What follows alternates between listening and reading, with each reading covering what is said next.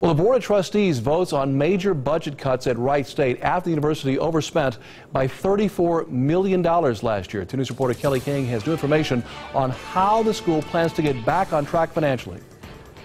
The board voted to cut nearly $31 million from the budget, but the interim president says that's not enough and it should be more like $40 million.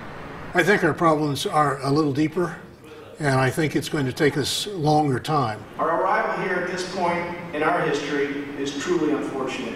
About 200 people packed the student union Thursday as Wright State's Board of Trustees voted to dig the school out of the red. And to our students, many of whom are with us today, we owe you nothing less than a fulfilling and life-changing educational experience. 57 jobs will be cut and more than 100 current vacant positions will be eliminated. It breaks my heart in a way that we are where we are today. Administrative support, student workers, and foreign language classes like Japanese, Italian, and Russian all slashed under the new budget.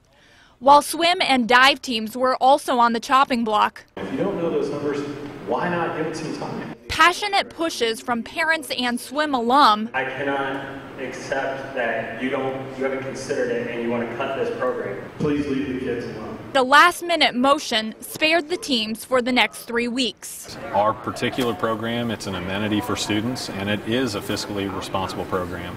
That it generates more revenue than it costs. Under the directive, the president will work with the athletic director to keep the teams while staying within the $11.6 million sports budget. It's not over yet, far from over. We still have a lot of work to do. Student fees will increase along with room and board rates, and Wright State employees will not get a pay raise. Even with the millions in reductions, Wright State will likely be under fiscal watch in 2019. I'd prefer it not. It's not good for reputation, not good for the way in which we're viewed in the community, but there it is, and we're going to deal with it. The deadline is June 30th to come up with a plan to save the swim and dive teams. Reporting at Wright State University, Kelly King, 2 News, working for you.